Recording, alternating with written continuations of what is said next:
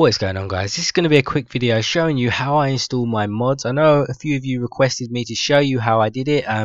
It's an easy way to do it, I guess you would say. Easier than the old way you used to do it, like when you had to open your jar file, drag the files in, and then if you wanted to remove the mod you had to delete your jar. That was just annoying, and there's quite an easy way to do it now, which I'm going to show you.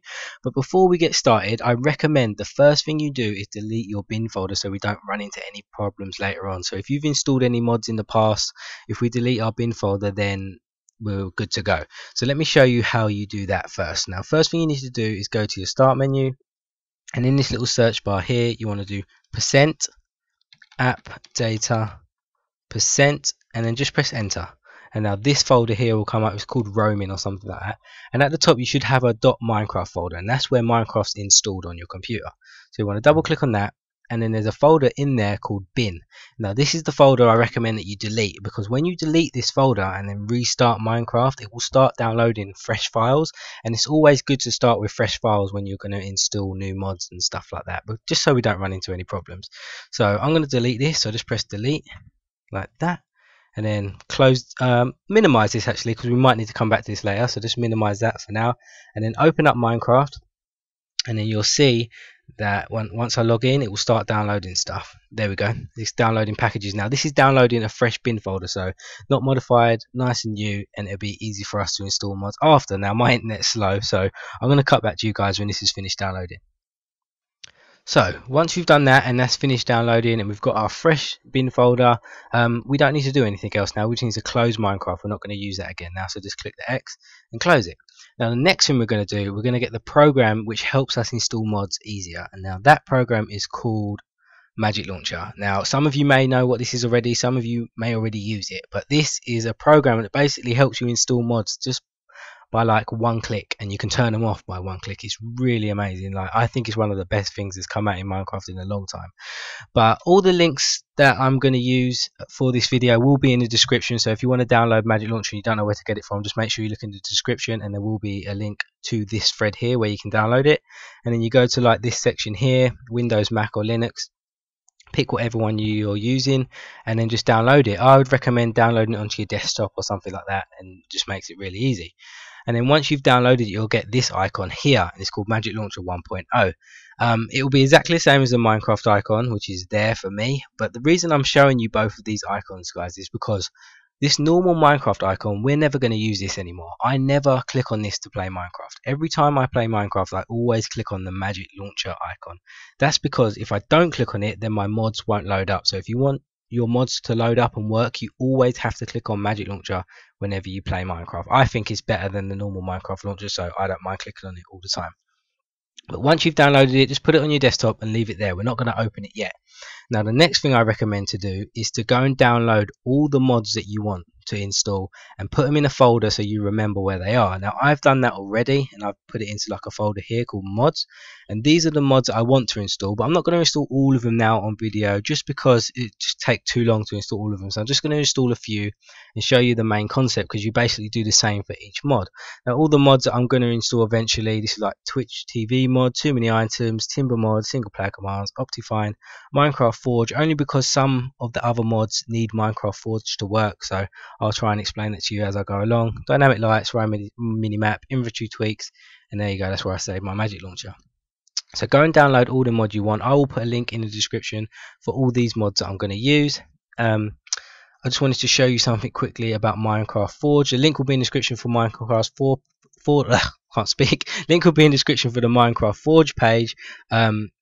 I wanted to show you this because when I went to download Minecraft Forge, I was a bit confused because there's so many links here where to click, and I didn't know where to click.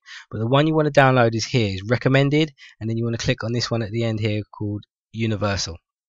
And then Optifine will be in the description because that's the mod I'm going to show you to install, and Rise Minimap. They're the three mods that I'm going to install right now. So once you've downloaded all your mods, you want to open up Magic Launcher, and then you'll be brought with this screen. Magic Launcher is pretty cool. You've got like news, you've got Reddit, you've got Notch's Twitter, Jeb's Twitter, Dinnerbone's Twitter, Word of Notch, I think that's Notch's blog, Minecraft forums and wiki. I never really looked for them, but they're really cool idea to have them on there. But you don't want to log in yet, you want to go to setup, and when you click setup, it will take you to this screen, and this screen is where you add all your mods. Now what we need to do is click add, and once we click add, we need to go and find the folder that we downloaded our mods into. Now I'm gonna go and find it now. Where is it?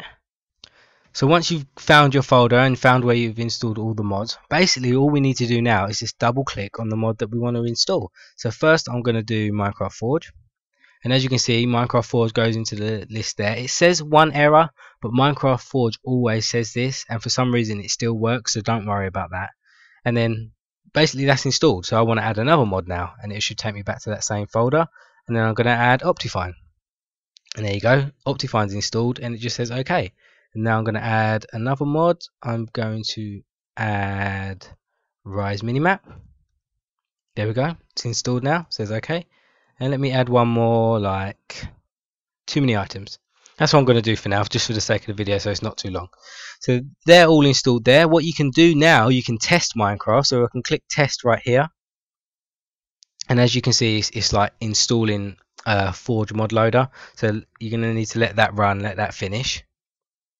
So once that's all finished downloading and stuff, it should just launch Minecraft normally, and if it has, you should get a screen that looks similar to this. It's telling me like I've got 5 mods installed, I've got Optifine installed, Minecraft Forge installed and stuff like that. So that test has worked. I won't be able to log into multiplayer because it's only a test and I don't have any servers on there yet, but if I go to single player, create new world, let's just do this quickly. And there we go. Let's see if my mods have worked. So if I press escape and go options, video settings, I've got all my Optifine settings there. I installed too many items as well, so let's go to my inventory. There you go, you can see too many items. And which other one did I install? I can't remember now. Oh, Rise Minimap is there in the top right hand corner. So as you can see, my mods have worked, and that was so easy. All I had to do is just add them to my list in Magic Launcher, and if I want to turn them off now, so let me just go out of this, save and quit game. If I want to turn them off, I go back to Magic Launcher here and I just uncheck, and then none of their mods will be on. But if I want back on, I just check them back in the list. But make sure once you've finished doing all this, you have to click OK there so it saves all the options, and then you can just log into Minecraft as normal, and that is your mods installed. So you can just turn them off just by a click of a button. It's really that simple. Magic Launcher is that awesome. So I hope that helps you guys how to install mods. You don't have to open up your jar anymore and drag the files in. This Magic Launcher just does it all for you. So yeah, I hope that was helpful guys, and I will see you again in another video.